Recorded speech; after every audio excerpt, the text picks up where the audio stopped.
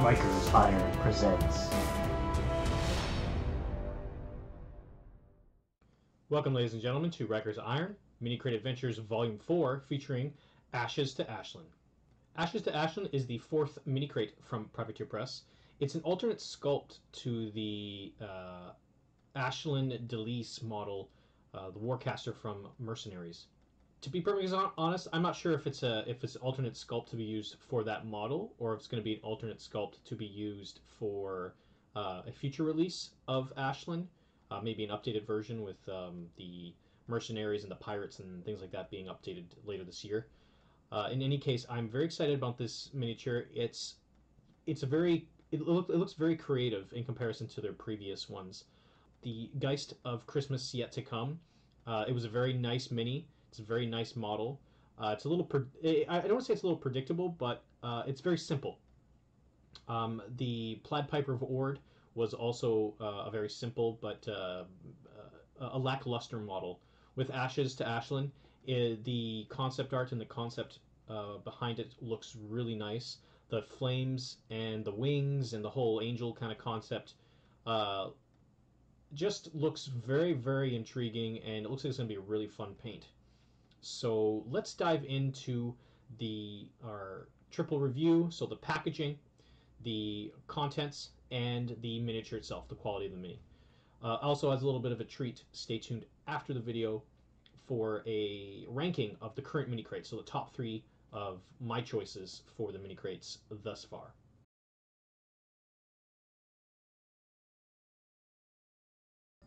So, ladies and gentlemen, let's take a look at the packaging. In the future, I don't know if I'm going to be doing any sort of review for the packaging. The packaging has not changed in the past 4 mini crates. If it does change, we will do a review of the packaging, but this will be our last one, specifically because I want to mention something particularly special that I didn't really notice until one of our Twitch viewers pointed it out to us. The mini crate package is a great package. It's solid. It's a nice solid box. It's really thick, and one of the unexpected bonuses, I know I talk about in our previous reviews, storing things and protecting, models or any sort of bits or anything like that. But there's a little bit of a cool, maybe it's an intended purpose, I'm not sure, by Privateer Press, but the mini crate can hold your Privateer Press paint pots. So your standard paint pots of this size, it can hold 15 of these bad boys, 15 of these paint pots, which is great for travel, which is great for storage. I'm going to show you here if you want to take a peek. Just my mini crate from last month, and there it is, 15 paint pots, fit square inside. Even if you have some paintbrushes that are a little bit shorter, you can drop them inside there. So the packaging, as usual, you guys and gals at home, is very nice. It's a very good package, and a lot of use can come out of these. And I hope that people are going to find other uses for this that will surprise us. So the review for the packaging is, I'm not going to say perfect. It is great, though. I would say perfect, except on the bottom they always put our shipping label, and it ruins the bottom of the box when you try to take it off. So packaging is great.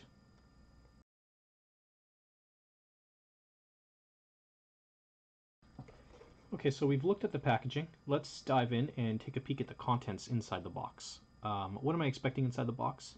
I'm expecting 2 things. I'm obviously expecting the miniature. So the miniature itself, all of its parts. It feels like it's partially resin and partially metal, which, just like our Feral Geist from last mini crate, it's probably going to be the same thing. I'm also expecting the collector card inside here, and who knows? Maybe something else. I don't know. We've had some coupons and things like that given to us in the past. So I'm just going to cut this open now.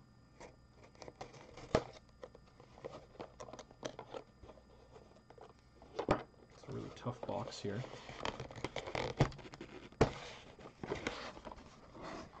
Sorry, I'm just going to pull it away for a second to see if there's any... Okay, perfect. Okay, so there it is. Contents of the box. We have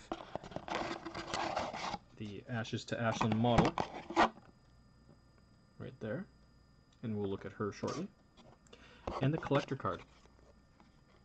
So the contents itself, the sweet collector card right here.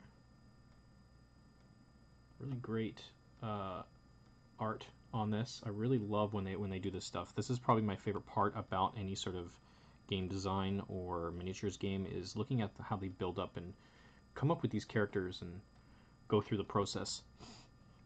From the scorched earth of her homeland, she rises like a phoenix. That's pretty damn cool. Very, very awesome. Very, very nice. And the contents of the box, it looks like we got all the parts there. We got her two arms. We've got her two arms. We've got her wings in the back, and we got her herself. So contents, you guys. Contents is exactly what I expected, so I'm going to give this a perfect rating.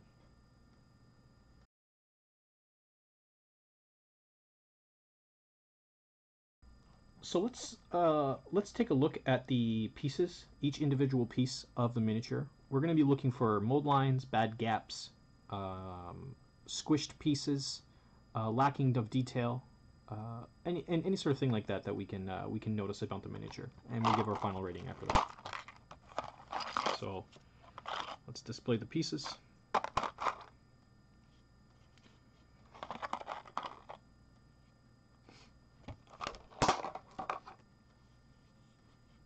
So here are all the parts for Ashes to Ashlynn. We have her two arms. We have the character herself, and we also have the flaming wings. So let's dive in, take a little look at each individual piece, and we're going to start with the hands here. We're going to start with the arms. See if we can notice anything right off the bat.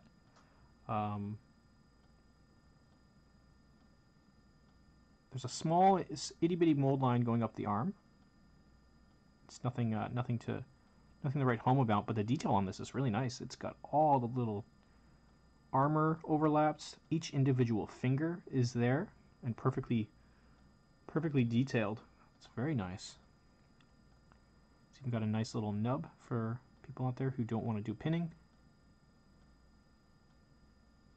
That's very, very, very clean. Very nice.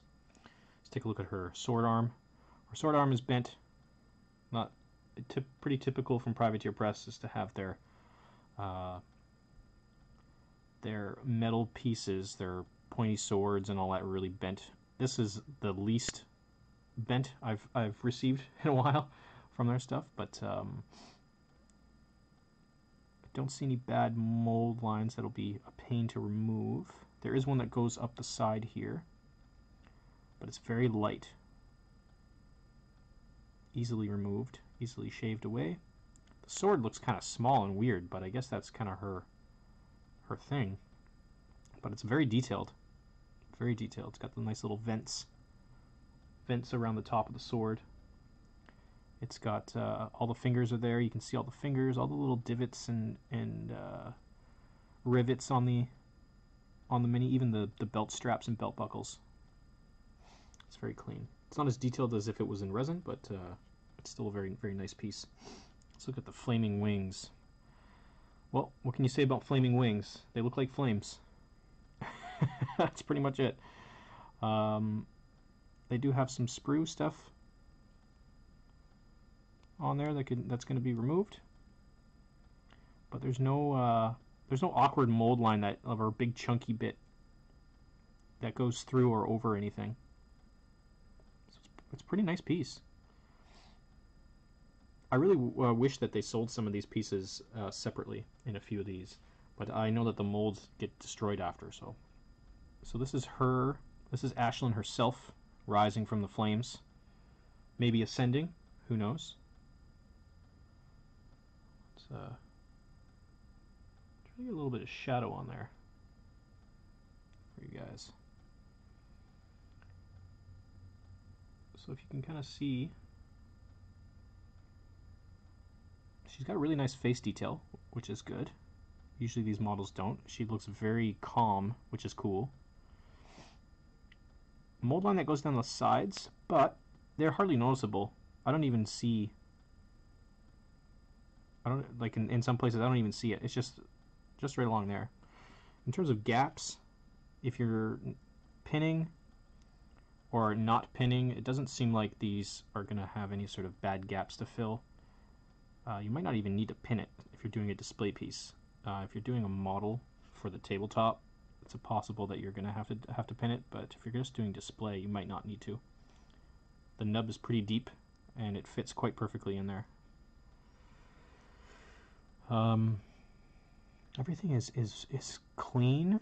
It's clear what everything is.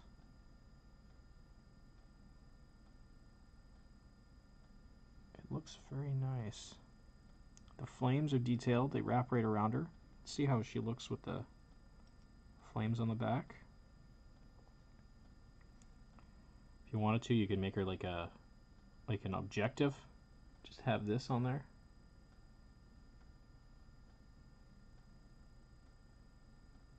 Very nice.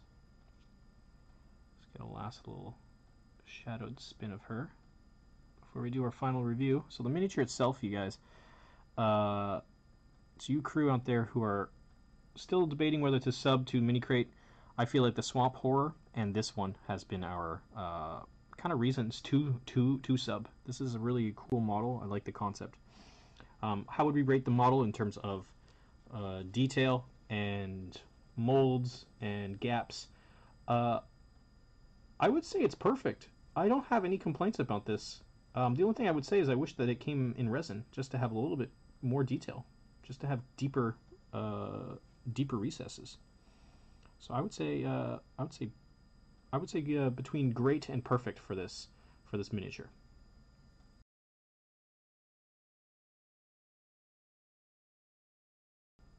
So for those of you at home wondering what I think about this miniature now that we've done our unboxing, Ashes to Ashlynn is a great model. It has a lot of great detail.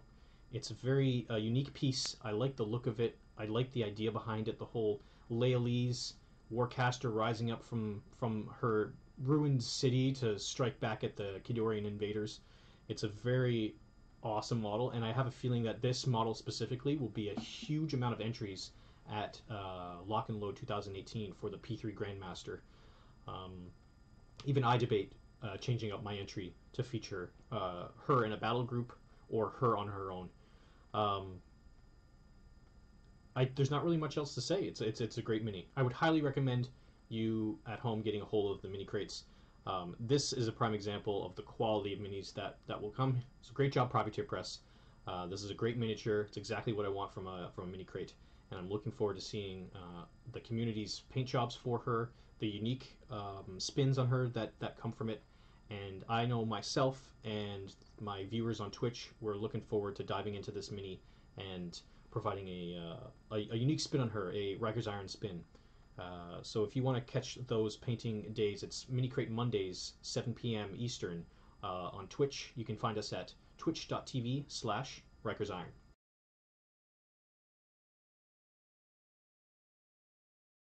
So what do I think about the mini crates? Where would I rank the mini crates so far?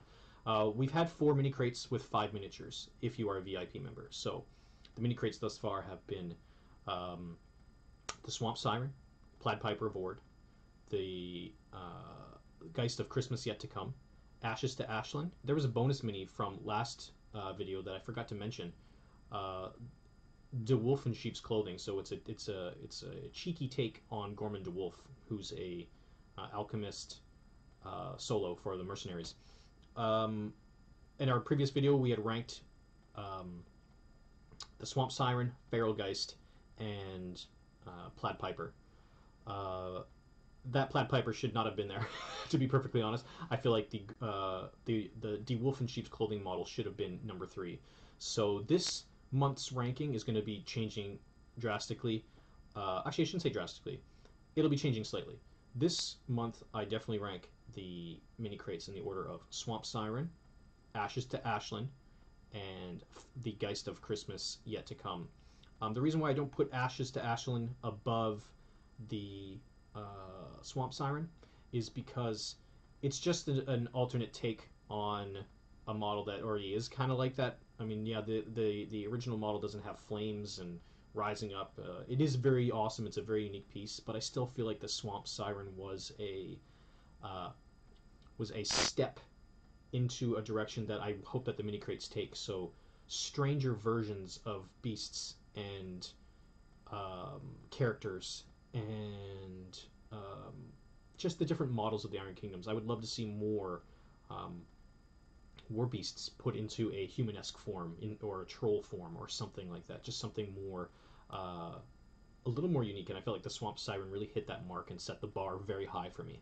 So we'll catch you next month for the next Minicrate adventure featuring Bradigan Pit, a Fight Club take on Bloody Bradigan model, a kind of a brawler solo from the Mercenary faction.